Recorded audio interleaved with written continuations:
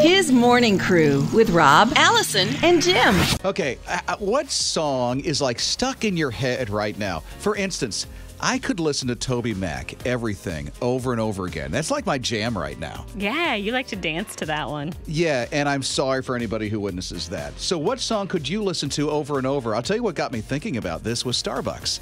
And last week this thing came out on Reddit, and I don't know if you saw it or not, but some Starbucks employees are like, enough with a playlist. We hear these songs over and over again. We're getting so tired of it. It was like Broadway musical Hamilton, and it was stuck on repeat all day at work, and some of these Starbucks employees are like, okay, we had it. Let's put on something else, please. So it gets me thinking about the song that you could actually listen to over and over again. For me, it's Toby. I don't know what it's for you. For Allison, it's the Barney song. No. No. It's the, what's the spinoff of Mr. Rogers? Oh, Daniel Tiger. Daniel Tiger. Yeah. Because she actually sang that with For King and Country. I don't know. Daniel Tiger's Neighborhood. Yeah, that one is on repeat a lot at our house. But the Greatest Showman soundtrack has been has been on our house a lot lately. Oh my word. That would be a Starbucks nightmare.